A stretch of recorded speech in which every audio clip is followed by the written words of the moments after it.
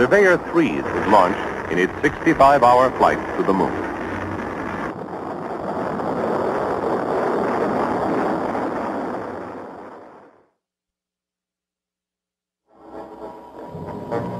Surveyor's protective womb opened.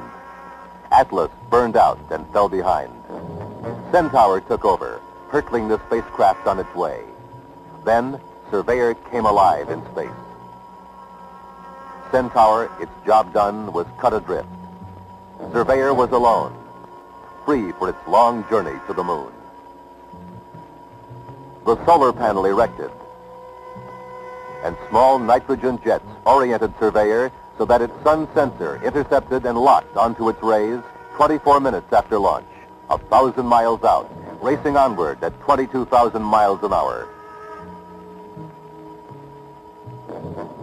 The sun lock-on provided 1 point for navigational reference.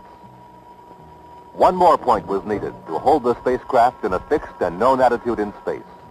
Surveyor sought this reference by rotating slowly until Canopus, a bright southern hemisphere star, entered the field of view of its star tracker. Surveyor made one more revolution, mapping all stars in the sensor's field of view. As it saw Canopus for the second time, it was locked to the star by ground command. By this time, 36,000 miles had been logged in a little more than 4 hours of flight.